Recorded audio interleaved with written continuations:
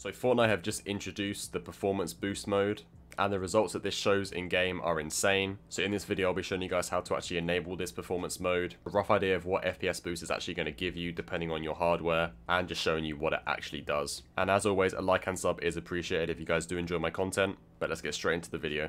So, beginning the 15th of December, which is tomorrow as of recording, we're launching a new performance mode on all PCs that meet Fortnite's minimum spec. So you are going to be able to actually turn on this performance mode, as long as your PC reaches the minimum specifications for Fortnite, which I'm sure most of you will. Available in alpha, performance mode will be selectable through the in-game settings menu, as you guys can see on screen right now. So you're not going to use DirectX 11 or 12, you will see the performance mode alpha is going to be there. And basically this is going to make your game a lot more smooth, and it offers a significant performance gain by trading out visual quality to lower memory usage and lighten the load on the CPU and GPU. And for players who are already using low settings and on less powerful hardware, this mode will allow the game to run better than ever before and maintain a smoother frame rate. Next, I'll be showing you guys how to actually do this yourself. Obviously it does come out tomorrow, but Epic have very helpfully shown us how to actually do this. So the first thing you actually need to do on your desktop is literally just go to the Epic Games launcher.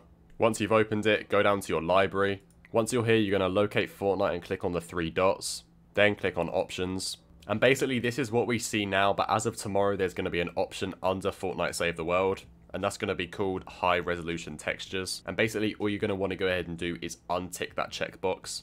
Now this is going to remove almost 15 gigabytes of files from the game, which is massive, and this is going to allow your Fortnite to run a lot smoother. That's all you actually need to do to actually enable this feature and make your game run a lot smoother.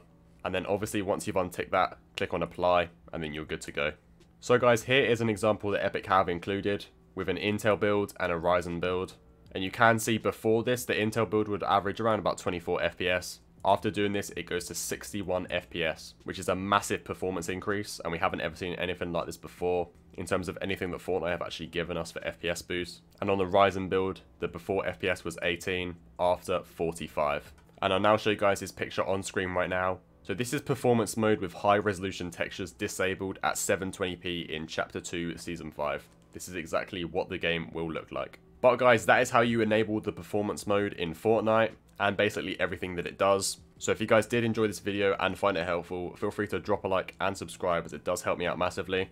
And also do not forget, this update is going to be coming out in tomorrow's update. And yes, this is only for PC. But if you are on PC, expect a 23 gigabyte update tomorrow. That is what Epic Games said. But don't forget, 15 gig of that you're going to be able to opt out of, and your game's going to be running a lot smoother than usual. But that's everything we have for today's video, guys. Massive thank you to all for watching, and I'll see you guys in the next video. See ya.